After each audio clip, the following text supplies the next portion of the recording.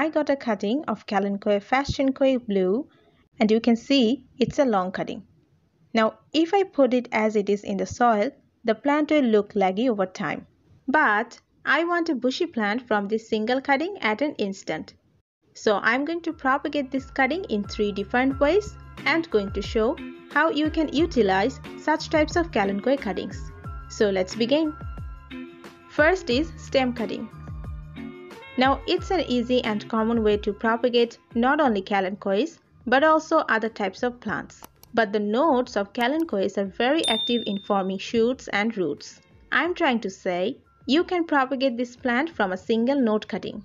However, I'm going to cut this long cutting into 2 to 3 noded multiple cuttings.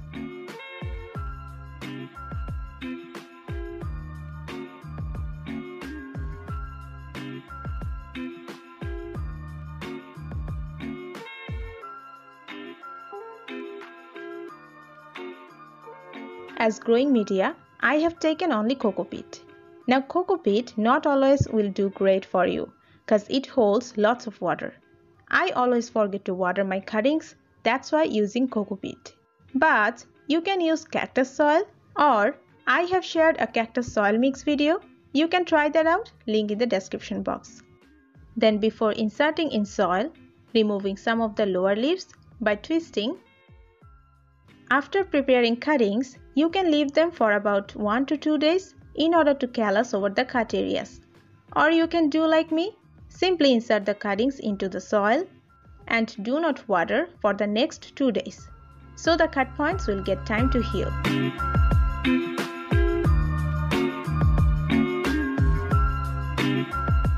Now the leaves of Kalanchoes are also active in forming offsets, and which will drive me to the next propagation method, which is leaf propagation. The petiole of this plant contains growth hormone. So whenever you are plucking the leaves, remove the leaves from the base by twisting carefully. But if the leaf broke, don't throw it out, just lay the broken leaf on the soil surface. The notches of the leaf will push out baby plants. So now I'm going to plant the leaves that I plucked out before. Inserting the petiole into the soil, and it will produce roots and shoots from the petiole. So I planted all the leaves and cuttings in a single pot, which will end up with a bushy plant. Next is propagating by offsets. Some Kalanchoe varieties produce offsets from the leaf notches, and for this, those types of Kalanchoes are known as the mother of thousands plant. This one also forms offsets. You can see the offsets have healthy roots and they are ready to plant. So this is the update after 13 days. You can see the leaves I planted pushes lots of offsets. So gently collect the offsets from the plant.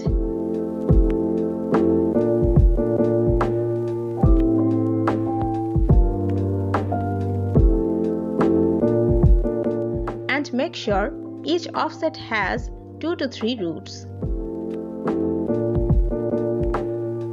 Now gently plant them in the growing media.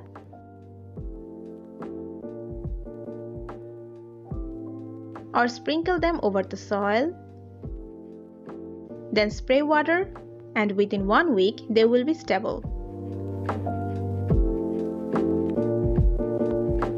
And if I pull out a cutting,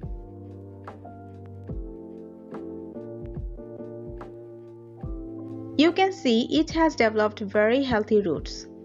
So when the cuttings will be rooted in, shift them to a sunny place and water when 1/3 of the soil dries out.